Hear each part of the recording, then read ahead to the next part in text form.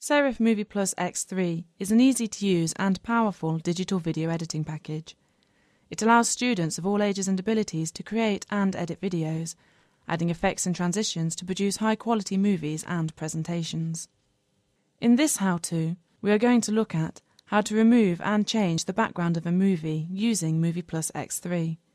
The technique used is known as chroma key, but is more commonly referred to as blue screening. Here, we have taken the footage of these high school students and replaced the background, making it appear as if they are in the jungle. This is the effect we are aiming to achieve.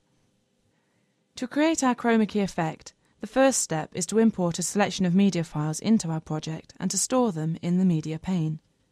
MoviePlus X3 boasts great compatibility, and adding media files is quick and easy using the new Download from Device wizard.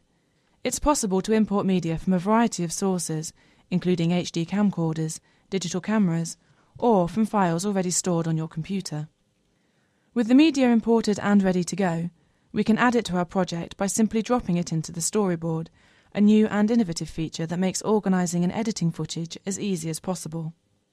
Using the storyboard, our video clips are instantly transformed into a smooth movie, complete with stylish crossfade transitions, as we can see here in the preview. With the basics of the movie in place, we can now add the chroma key effect. To do this, we are going to change our screen layout and work in timeline mode. Switching to use the full timeline gives us access to all the flexible power of MoviePlus X3 and makes working with multiple video tracks quick and easy. This makes it simple to achieve high-end editing effects. Here we have the movie we created in the storyboard displayed in video track 1 of our timeline. What we need to do now is add a second video track to our timeline. MoviePlus X3 allows you to work with an unlimited number of video tracks. These can be added using the Insert menu. With both tracks in place, I am now going to rename the tracks to keep work organised and accessible. With both tracks ready to go, we need to add the green screen footage to our foreground track.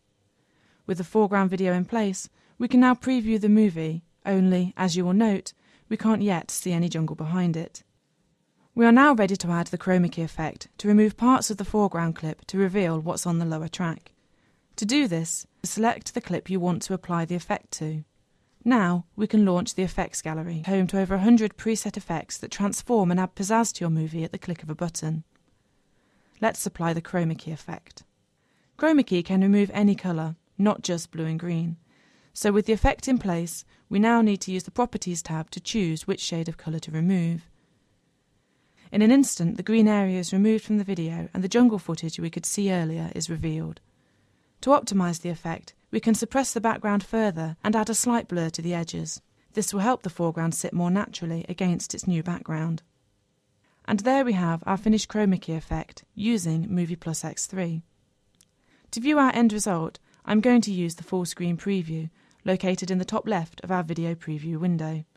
This will give a great impression of the final video before it is exported.